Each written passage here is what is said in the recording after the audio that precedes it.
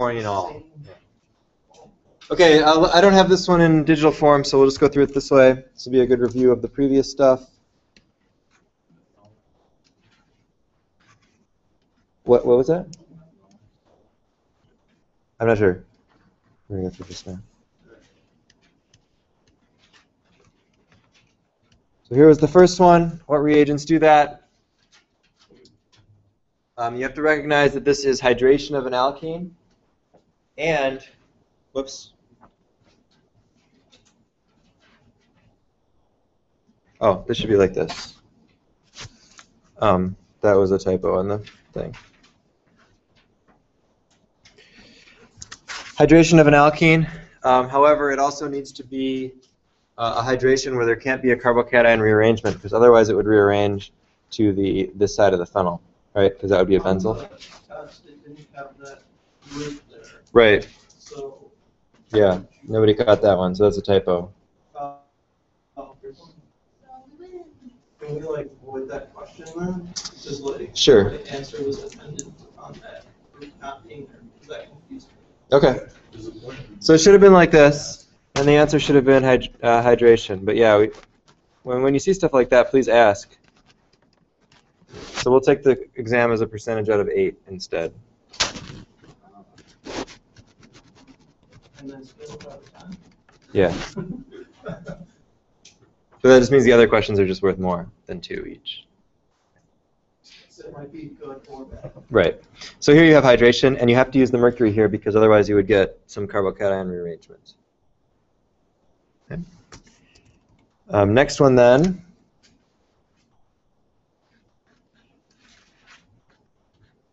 is osmium tetroxide, which means what kind of reaction is going on here? Yeah, that's our syn dihydroxylation. Sometimes it's not always important that it's syn. In this case, it is because it's in a ring. So there's definitely a difference between the cis product and the trans product.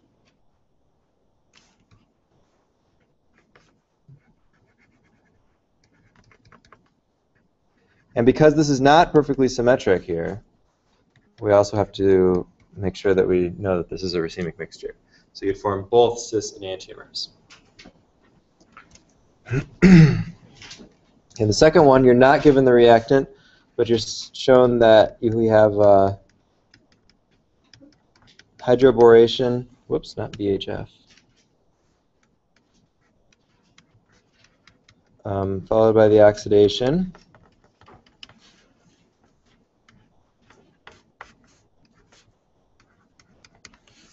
To form this product. So you have to pick the correct starting material. There's 2 possible alkenes that you can start with here. You can start with this one, you can start with this one. It's important that only this one start with, because the other one, if you start with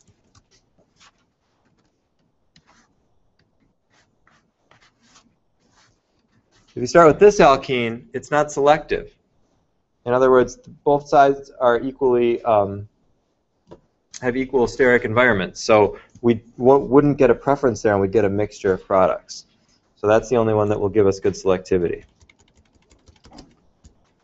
Oops.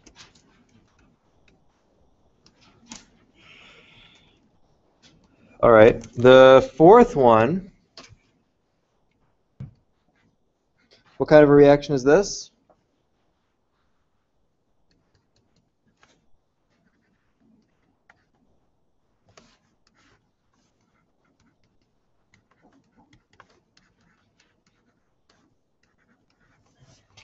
What kind of reaction is that?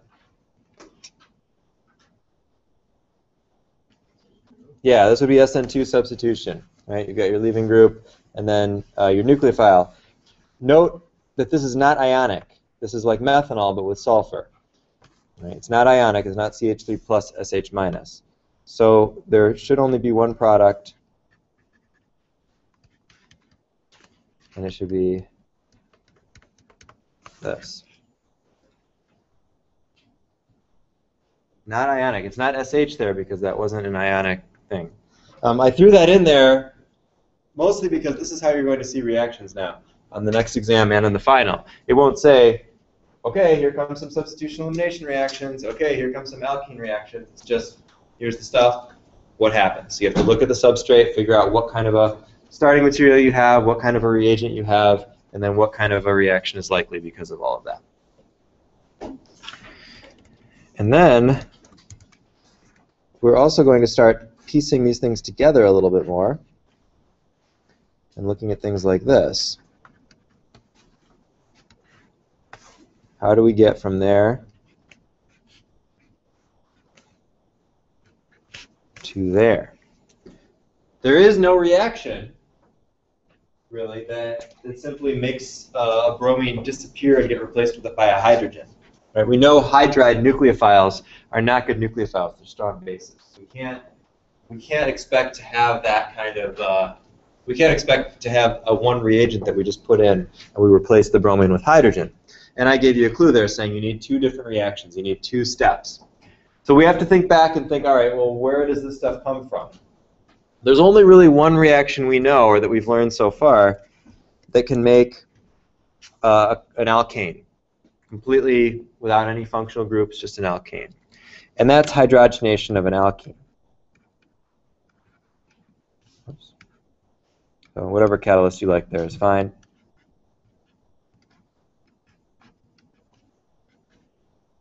We could actually pick any alkene. You could put that alkene anywhere you want. The reason I put it there is because that seems to be maybe a next step back toward what we have here.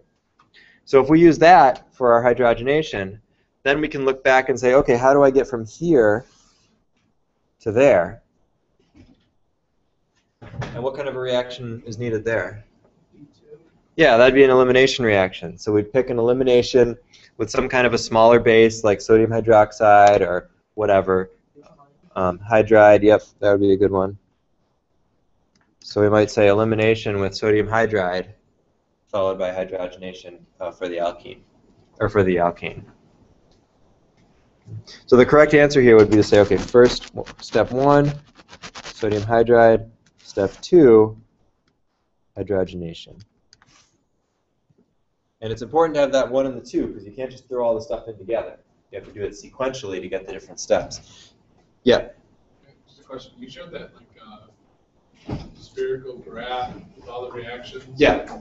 Is it just the best thing to do is to do problems and try to memorize that? Well, that's part of it. I think it's also important to understand how those reactions work the way that we've kind of talked about them because of the regiochemical issues, the stereochemical issues, that kind of thing. But yeah, I think certainly that should be a part of your, knowing that should be a part of your preparation for this exam, for sure. Yeah, I go back and forth here. There's a couple issues. It's great to take a completely mechanistic approach to this chemistry. That is, you understand all the reactions and then you kind of find your way to the products every time. And you can usually get that to work, and that usually is okay. But as we go on in the semester, and certainly next semester, you also need to kind of build a toolbox in your head of just reactions that you know. You know what they start with, you know what they do, and you know the reagents. And there's not really any getting around that you don't have to memorize all that, but it's certainly going to make it a lot easier. And it's going to make your problem solving go a lot faster to just kind of have those. So I think that's important, as well as kind of understanding or thinking about what's going on inside the reaction. All right.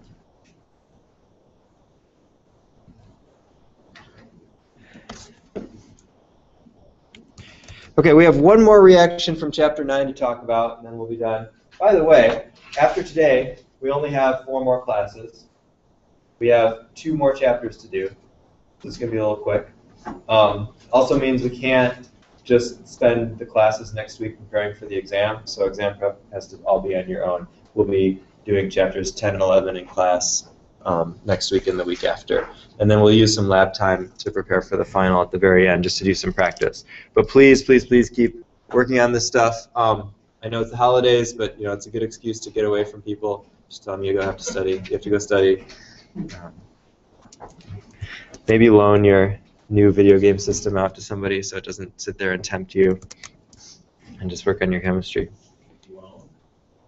What? What? I can never do that. You couldn't? It would help you not play it. I don't know, it's just insane. You could rent it out to somebody. Put on Netflix and do this stuff. Or you do All right. So the last reaction we're going to talk about is, yeah. You could like lock it. Could you put it in a safe and like give the key to someone else for a week or two? Buy a safe. That is expensive, sir. They have like No, they have the iPad. It's actually works extremely efficient. Right. It helps you with reactions too. Each reaction will help you out with it. Yeah. We'll show you colors and everything.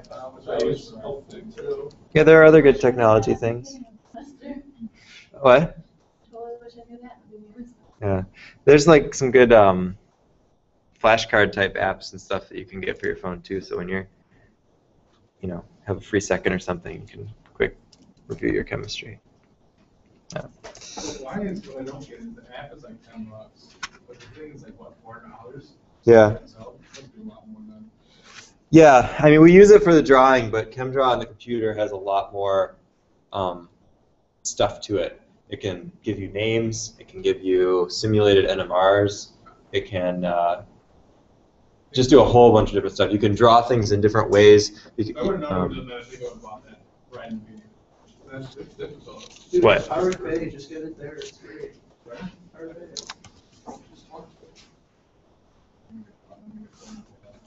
Oh yeah, for downloading ChemDraw. Right. I'm sure they don't make enough money. All right. we should talk about some chemistry. Okay, this reaction, people tend to like this reaction. It's fairly easy to see and to figure out the products of. So here's what we do. Cleavage, oxidative. What does cleavage mean? Yeah, breaking something. Right? Yeah. Okay. So you split this down the middle. You cleave. To cleave means to split. Yes. Were you not aware of that? Is this a new word to you? Like with a... Yeah. Like a cleaver? Yeah. Cleaver, right? Yeah. I got that. Okay. And it's oxidative, which means it's done in an oxygen-rich environment, which we'll talk about the reagents in a second. And you end up making ketones and aldehydes. So if you kind of see what happened in that reaction, it's like you just took the double bond, broke it apart, and put an oxygen on each side. And that's oxidative cleavage.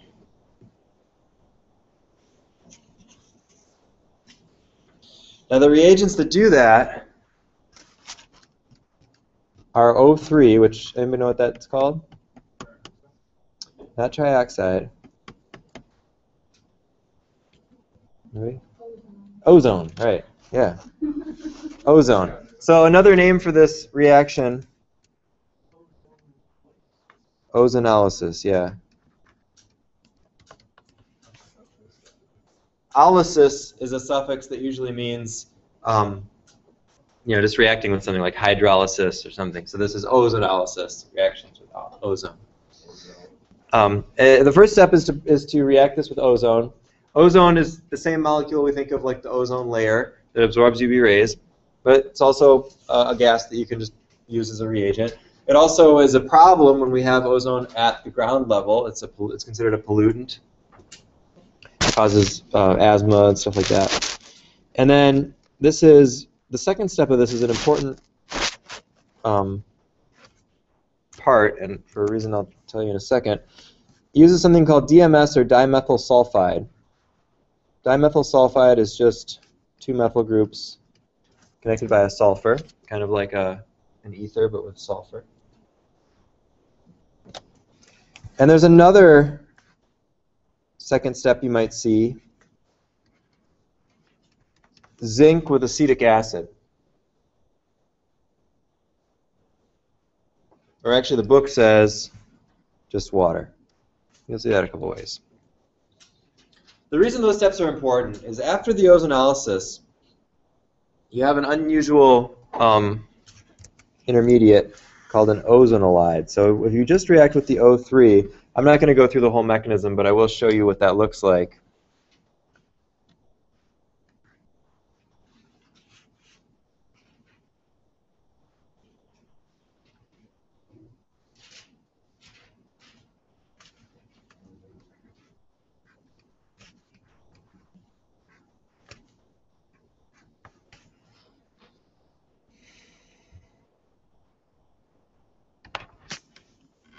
Yeah. That's kind of a weird thing. It's an ozonide. And then the next part breaks that apart into the ketone and the aldehyde.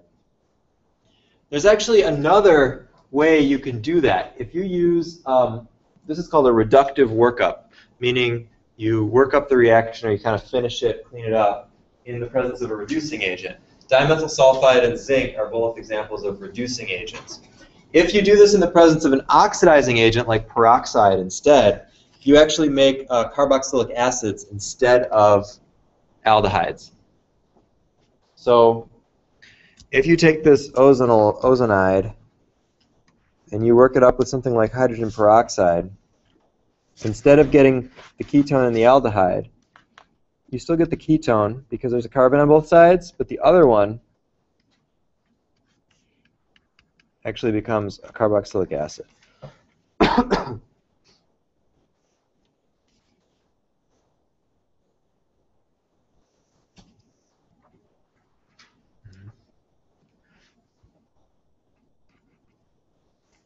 So let's practice that. How do we determine which side that hydrogen goes to when it's leave? You don't do anything else to the reaction. So there's already a hydrogen here. Just stays the same. See, the only thing that's changed here is that's broken apart and there's an oxygen on each side. But isn't there a hydrogen? Oh, wait. The hydrogen was there, still there. I see it. Yep, still connected to the same carbon. You can also do this inside a ring, so you can have oxidative cleavage of something like this.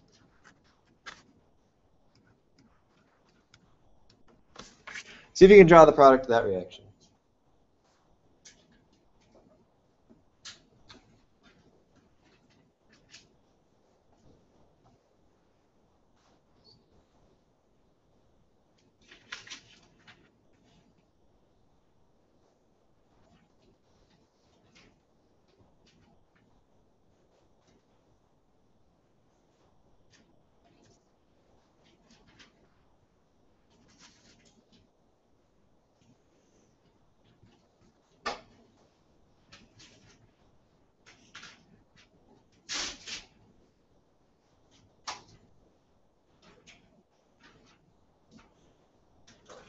Okay.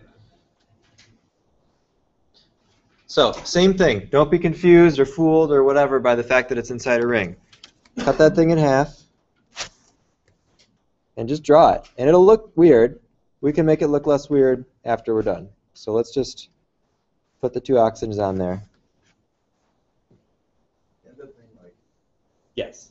And so that's what it would do. You can first draw it looking weird like that. But if you actually want to draw this properly, like you want all the points on an exam question, you should not leave it in that form. You should stretch this thing out. So you kind of notice, okay, this is a 1, 2, 3, 4, 5, 6 carbons with aldehydes on both sides. So 1, 2, 3, 4, 5, 6.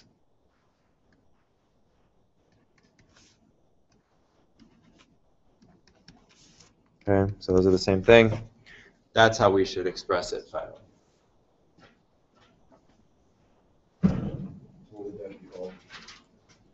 What?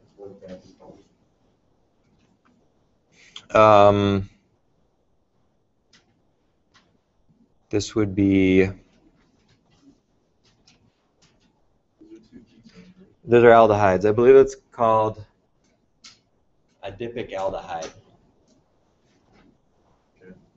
Because I believe so. Because adipic acid, I think, is 6 carbons with an acid on both sides.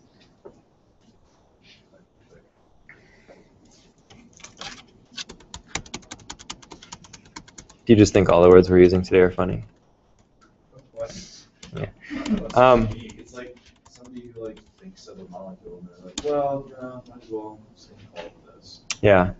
Usually, I don't know the history of that one, but yeah, it usually comes from some, like, the plant that they found it in or whatever, what they used it for. All the old names have weird origins of different types. That's why we try to standardize it more now. Okay, try one more. Change this a little bit.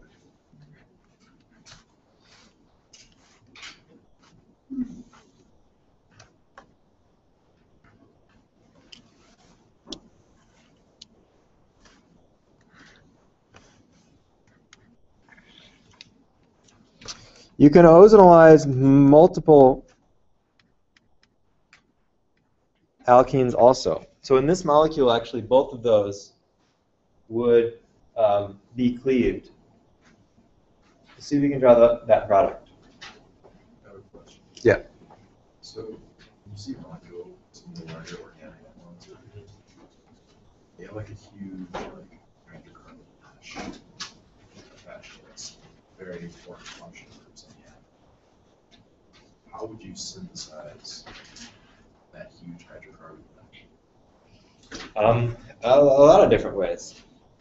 Because I know sometimes nowadays there's like material that Well, yeah, there's that. I mean, there's lots of different things. One thing we've seen so far is hydrogenation. So you start with a molecule with lots and lots of functional groups everywhere, convert those functional groups to alkenes, and then hydrogenate them so that that whole part becomes just hydrocarbon. would it would like bridge the gaps between functional groups. Right. But you'd have to kind of start with stuff. The other thing is start with that.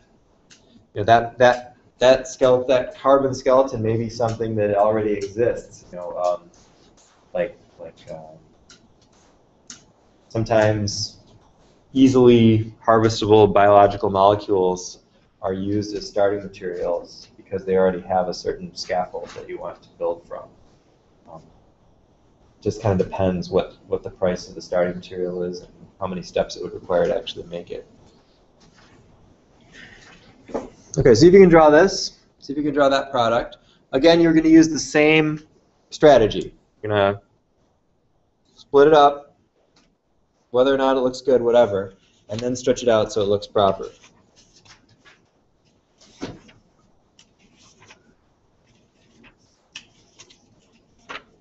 We just split it at both. Yes. Yeah, so you're going to split both alkenes in this case.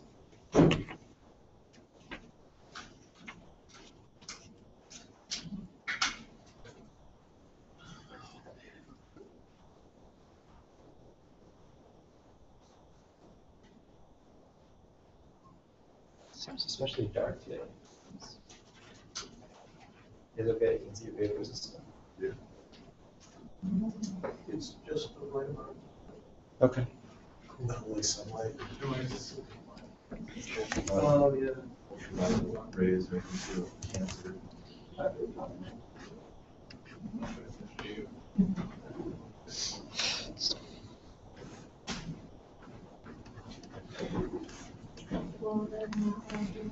All right, so I'm just trying to kind of draw it in a way that is the same. But that's what would happen if you split that up, right? You just get an oxygen. You have that extra methyl group there. I haven't finished drawing the rest of it yet. And there's going to be one here.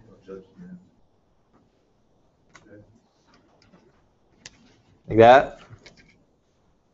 Sort of. You kind of see where I'm going with that? Okay. So now we have to stretch this out in a way that kind of makes more sense. And again, numbering your carbons is always the way to go. So we'll start up here. 1, 2, 3, 4, 5, 6, 7, 8, and then there's a couple more down here. And this is not necessarily the proper numbering for the name. I'm just trying to kind of keep it straight. So it looks like we've got a chain of 8 carbons and then a couple more coming off the end here. In fact, I'm going to call those A and B, just so that we know they're not part of the actual regular chain. So that's 1, 2, 3, 4, 5, 6, 7, 8 carbons.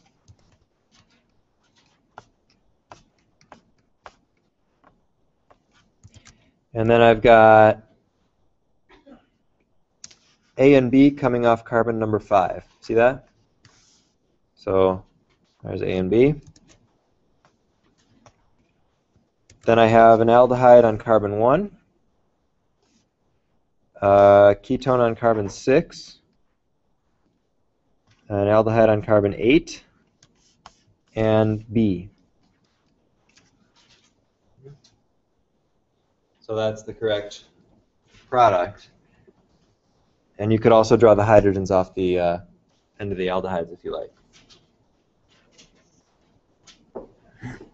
There are a few more problems like this in the book of practice. Ozonolysis is usually only used in these kinds of situations when you want to split up cyclic things, because otherwise you have multiple products, which means you have to either purify stuff or throw something out, or you just have a mixture of stuff. The only other time that's useful is when your byproduct is something really small that's easy to get rid of. So you have a big molecule like this. I don't know exactly. I'm just drawing some stuff. Let's say you have something like this. These things are aromatic. That's the term for that kind of benzene type structure. So they're not as reactive. They're not reactive to ozonolysis. You could then ozonolize these.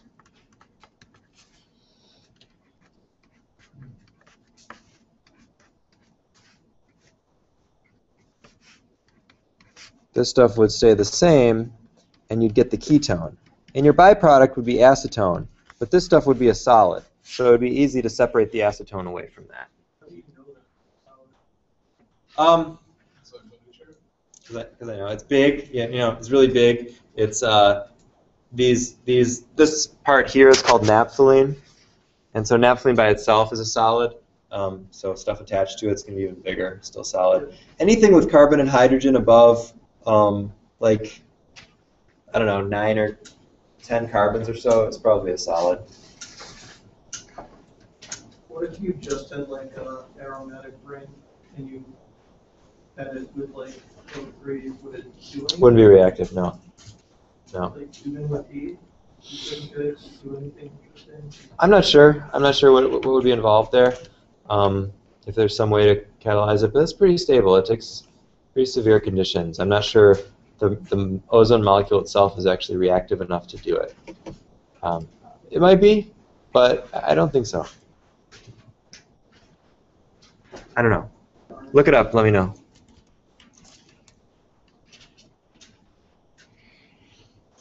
Okay, so that's officially all the reactions in Chapter 9. Now we want to put them together a little bit and talk about probably the most important topic in the whole class, which is synthesis. There's going to be a whole chapter devoted to this, which is Chapter 12, which we might get to a little bit this semester, but probably not.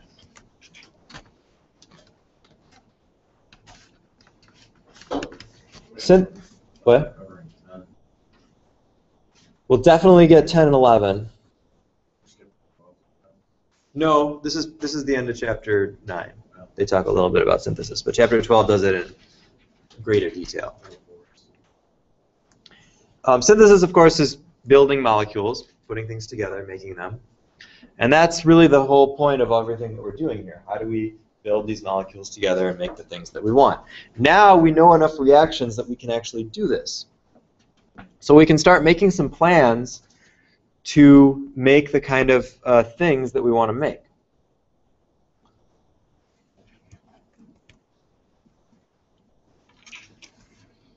In some cases, that's pretty straightforward, like on our exam today.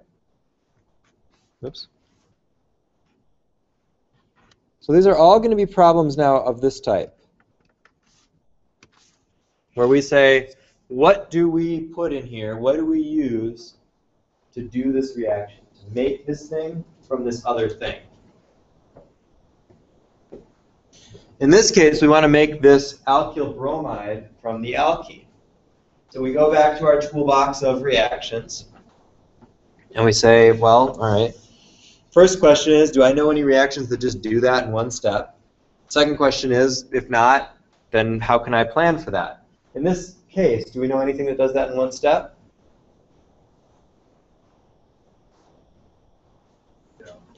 Yeah, what? That's not a thing. Try that.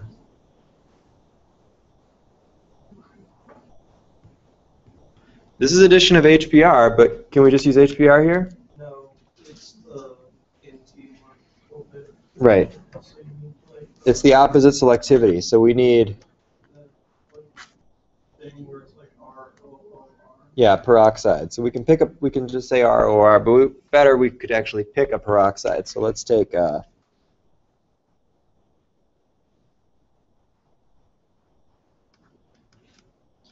Let's take the phenyl one, which is benzoyl peroxide. Doesn't really matter what you put there, methyl groups, whatever. You just need something with those two oxygens. That's why we say ROOR. Do that reaction, and you do it. Okay? So that's the simplest type of synthesis problem. It's just one step. What do we need to make this stuff into this?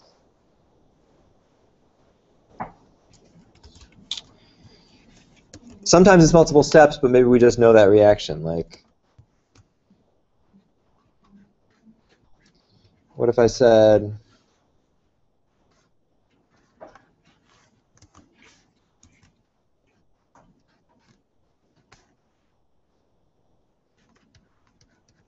this? Is that one that we know? Sodium hydroxide. Sodium hydroxide doesn't react with alkenes. But it's a type of hydration. What type of hydration? Is it, which type of selectivity do we want? Do we want the Markovnikov selectivity or anti-Markovnikov? Anti. So what kind of reaction do we need to use for that? It's in there. It's part of the reaction. All right. I'll just show you. This is going to be the hydroboration oxidation.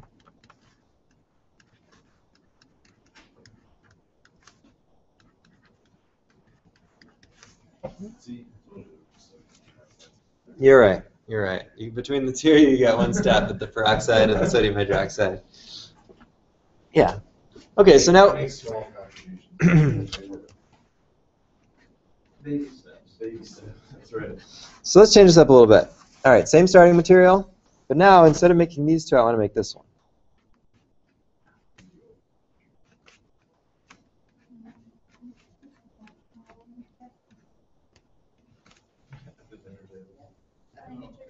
Joe, you're going to be a part of the dinner table. You're just going to watch this? Yeah. I'm gonna make my family watch it. Okay. I hope they learned Put them something. in class. Remember this. Hi, everyone's family. Welcome to chemistry. We'll be having holding class at 1 p.m. on Thursday. Mm-hmm. Enjoy your turkey. Maybe I should be eating turkey also while I'm doing this. Yes. It's bland. All right, so what do you think? What's the difference here? There's a whole big group attached to it Yeah, now. there's a whole big thing there. And do we know a reaction that just puts that whole big thing on? Nope. No. But I guarantee you, if I ask a question like this on the exam, someone's going to put in there just that. They're going to write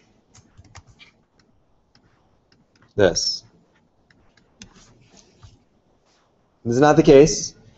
Or they might write this. Still doesn't work. We don't know that reaction. If you don't know the reaction, it's not going to work, right? We don't guess that. Right, so now we have to do something else. Now we have to start making a synthetic plan.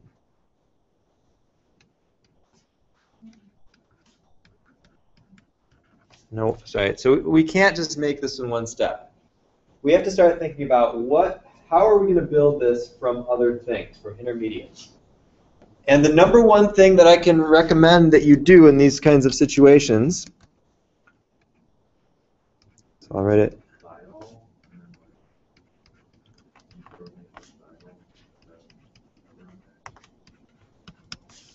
Work backward. Okay? Work backward. This will, let me show you what I mean by that. So instead of saying, all right, I don't know how we can do this. This is not a one-step thing. We can't do this. So what can we make this from that might be helpful here? And it doesn't have to be right. There's a lot of trial and error here. We just need to find something. There's also a lot of different right answers. We had H2S from, I'm Starting from the wrong side. And we'll talk about that, but that's usually, it's kind of like doing a maze. You guys ever do those? It's like a thing where they have a picture and you have to find your way through the picture. Is that You know what I'm talking about? Yes. Okay. If you start from the beginning, there's always a bunch of dead ends that you run into and weird things that you go, because that's how they design it. If you go from the end, it's usually there's just kind of one way that gets back there, and it doesn't get you into the dead ends. So same way here. There are, if we think about what we can react this with to go forward, there's a whole giant, picture of possibilities, and I'm talking about that big circle of all that stuff. And we don't know which one's going to get us closer or not, so it's a lot of dead ends. But if we work backward, we avoid that, and we only will find something that actually works backward eventually. So what sort of thing might we make this from that is a little bit simpler? If I'm thinking about this, what I might think is, okay, well, this big thing, that's kind of a good nucleophile, right? We've seen things like that before, and they're good nucleophiles. So I'm thinking maybe like an SN2 reaction, where we use something like that as a nucleophile. That would work, right? I mean, we've seen SN2 reactions that do that kind of thing before. So what would my substrate have to look like for the substitution reaction with this to look like this?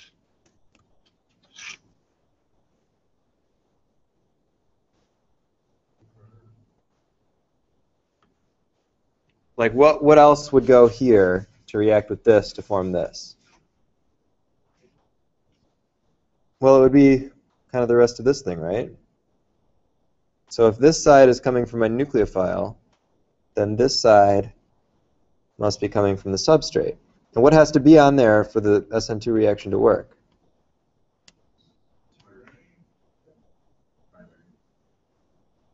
You guys got to review your substitution. SN2 here, we need a leaving group, right? So maybe something like that? Okay. I mean, would this reaction work? Is that this is what I'm saying. If I wanted this as a nucleophile, and that was my substrate, would that actually form that? Yeah. Yeah. Right. So we've got this, that would attack here, leaving group would leave, we end up with that product. Okay. So then the next question is, have we gotten any closer? Yeah. Does this help us? How does it help us? Now we just need to go from second step to just the first step. Yeah, we actually just did this, right? This is now this. So we just found this, which we know we can get to in one step using those same conditions with whatever kind of peroxide you like. So we've solved the problem. That's how you would solve the problem. It's a two-step synthesis, and we found a way to work backward and find these intermediates. Now all of this, these problems are great, and there will be lots of them on the exam, but this is all dependent on you knowing all those reactions. That when you see this, you say, oh yeah, that's something I can make from the alkene. So that's going to take a little work to get down on. Okay. Is there a limit to the number of steps that you expect to do with synthesis at this point? Not really, but at some point it becomes no, it becomes easier. Like, I could make some huge thing, right? But if I don't put limits on, like, the number of carbons on your starting material, then it's still just like a one-step reaction. So that's more what I'll do. I'll give you big molecules, but I won't put limits on the number of carbons. You can just use big things for your nucleophiles. You can also do it to like put the reactants, HBr, RO, or something like that, so we know that you're not missing something. No, those are all ones you got to know. Yeah. All the ones we've talked about so far. And next semester there will be those and a whole lot more. So, yeah. Sorry, it's part of the curriculum. Okay, let's try some other stuff. Now, one way that, I know that seems really tough, and this seems tricky, and it is, but what you'll find is when you start doing lots and lots of these, is the same things keep coming up. And the same types of things keep coming up over and over again. And the book actually does a really nice job of going through some of these and talking about these different ones. So like one of them, I'll show you what I mean.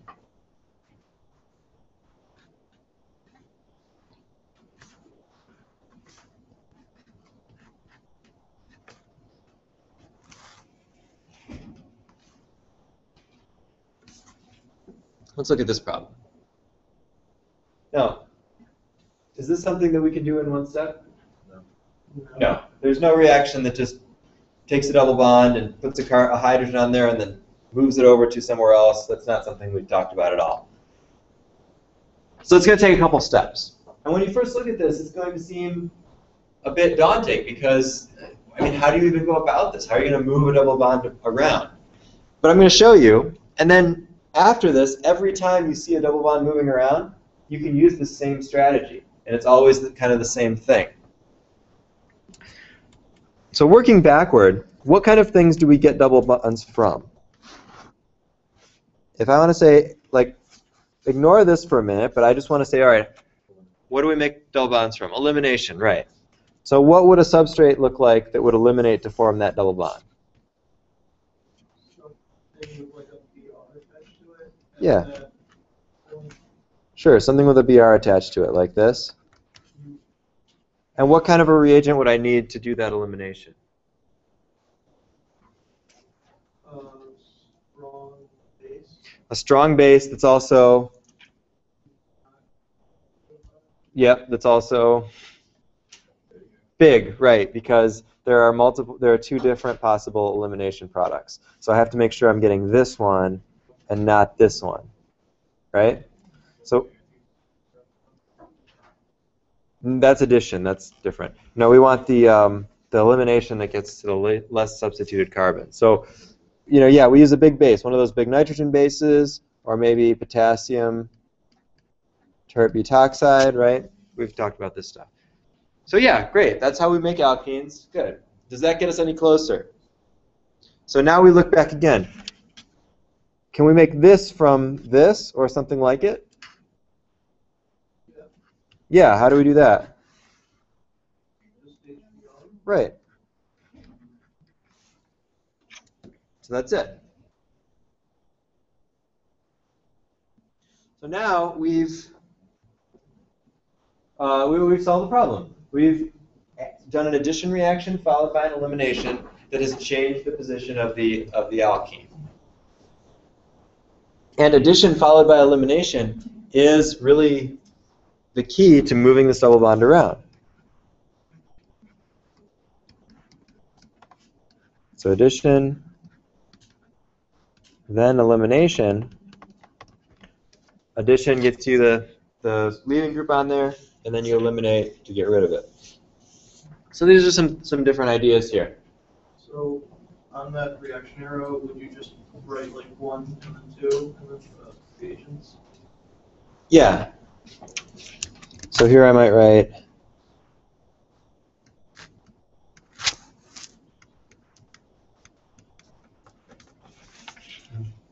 I think it's always helpful to work it out step by step, and then rather than just trying to think about it in your head and then writing it down numerically. But that's how you'd write it at the end. Okay, what about HBr? Like HBr adds Br on one side of the double bond and H on the other, and then you eliminate it. Right. Right. Okay, another example. Right. Do you really care about triple bonds? It's just That's next chapter. Got a whole chapter coming up. Yep.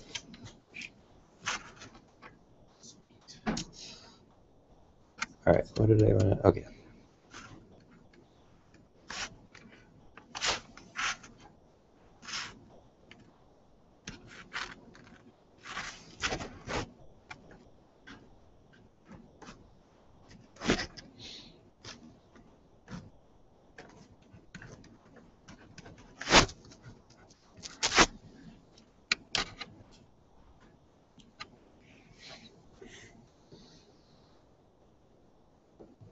Is that going to be a one-step reaction? No. No. But we can figure this out. Now, moving forward, going forward, like starting from the beginning, that's not going to be helpful because there's so many things that we could react that first one with. But looking at the product and moving backwards, we should be able to figure it out. What do you think this is the product of? Ring with a double bond. Yeah, oxidative cleavage of some kind of a ring with a double bond.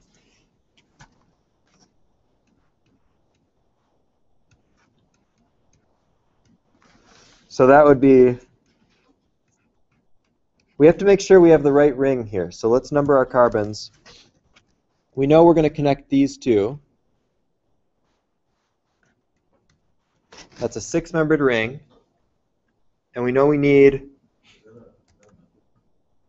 yeah, we know we need an extra carbon coming off carbon number 1. So let's do that. Okay, so that means that's the kind of alkene that we want.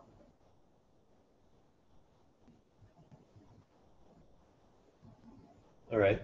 Are we any closer? Can we form that alkene from the starting material?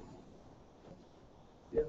We can. I mean, I drew it kind of flipped over, but if we, that's the same thing. So that, we should be able to make that from there. How would we do that? And what kind of a reagent for the elimination?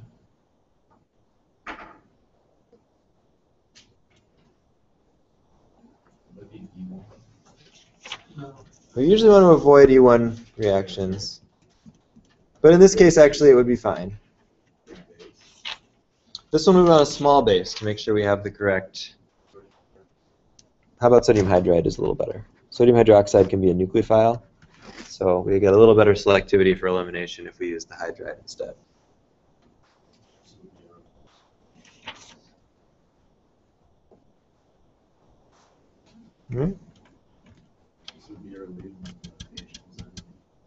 And deprotonates, right? Yeah, because it's H minus hydride. It's a strong base. Sodium plus H minus ionic. So take one of those put it in CH, take away the H. Right.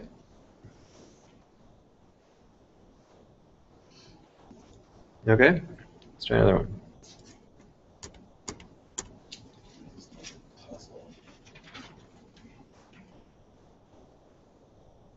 In order to create those skeletons, carbons. Yeah, I mean, we can, in the next chapter, actually, with alkynes, we can start doing that. So we will. Okay, how about this?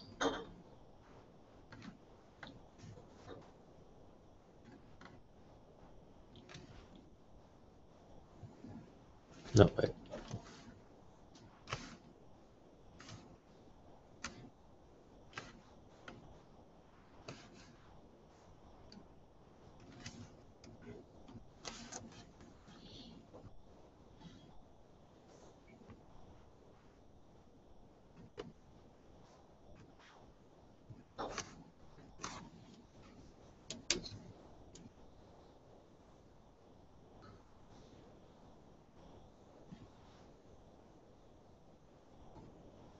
Okay, same thing. See if you can figure this one out.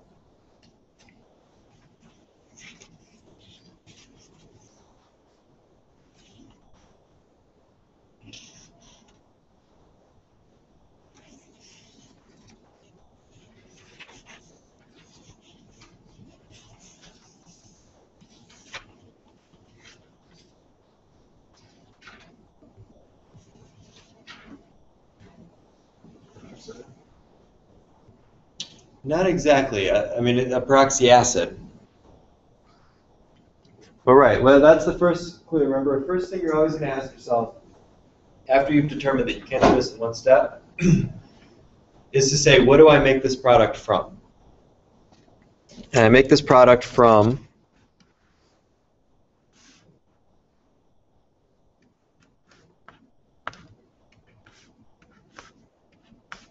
an alkene using a peroxy acid like peroxyacetic acid or metachloroperoxybenzoic acid, whichever one you like.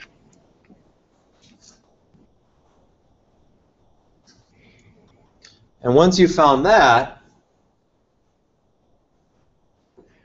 now we can say, all right, this is formed via elimination.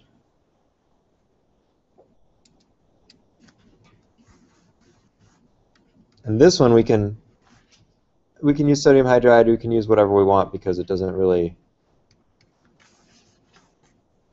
matter. There isn't a competing Hoffman elimination.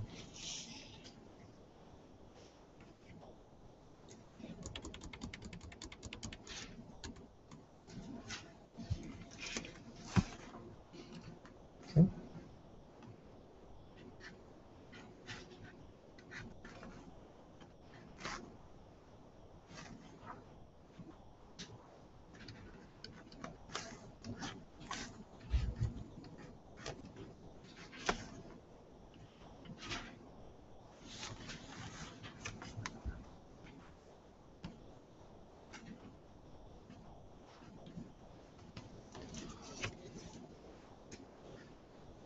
Okay, this one's going to take a couple minutes, so take about 5 minutes and see if you can come up with a plan for this one.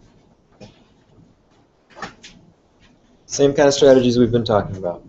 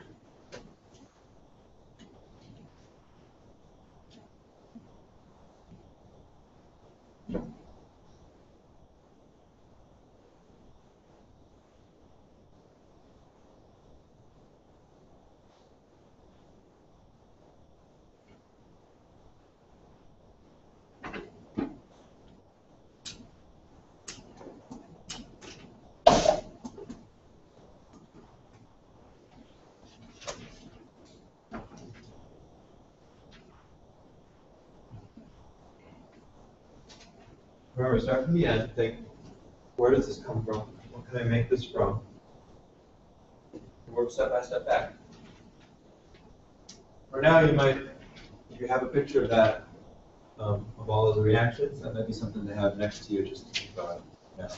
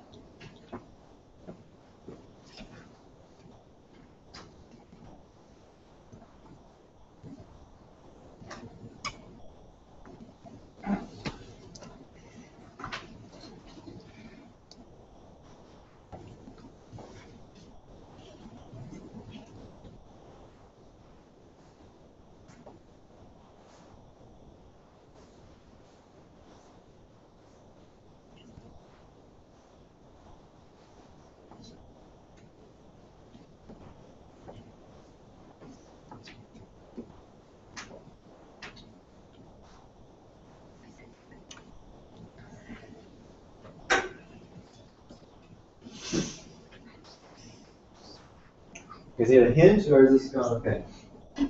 Looks like nobody's really writing. Hi. Yes, what do you got? Should I just say it? Like for the first thing, Yeah. I think like you should get like a PR where the whole bond is. Cause like proceeds by NaH. And then going back a step further, you need to get that BR out and get the HBr, and that gives you a double bond on the previous thing. And then you gotta get rid of that OH from the starting material. And like, I'm gonna Is take, that how you get rid of OH? I don't know, that's the part. Let's think about that. You're almost entirely right. I feel like in acid is the wrong way to go, but I don't know.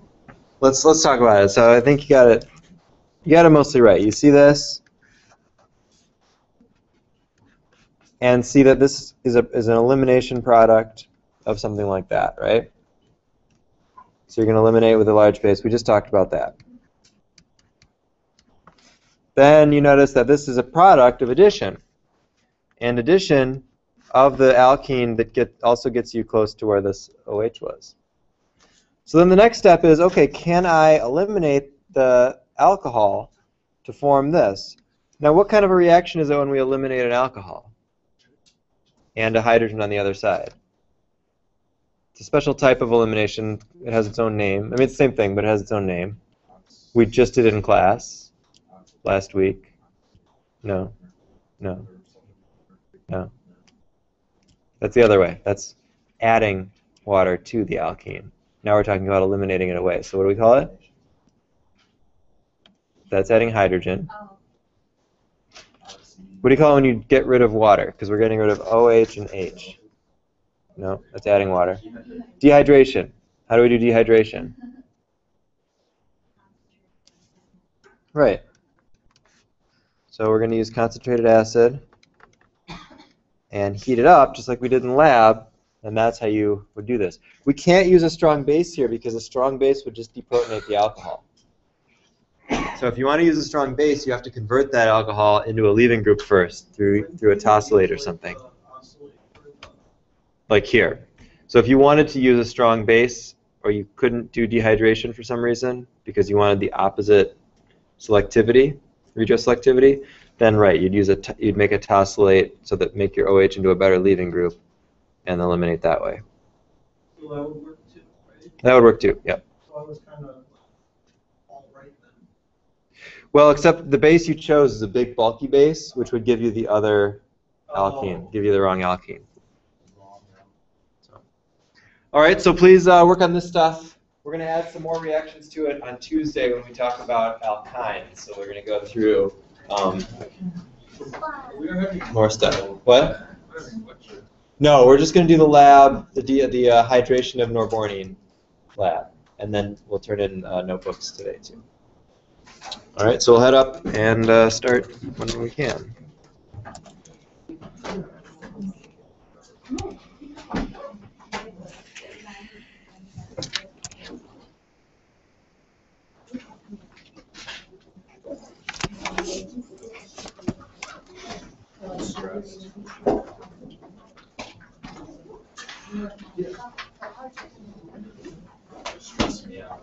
I'm stressing you out?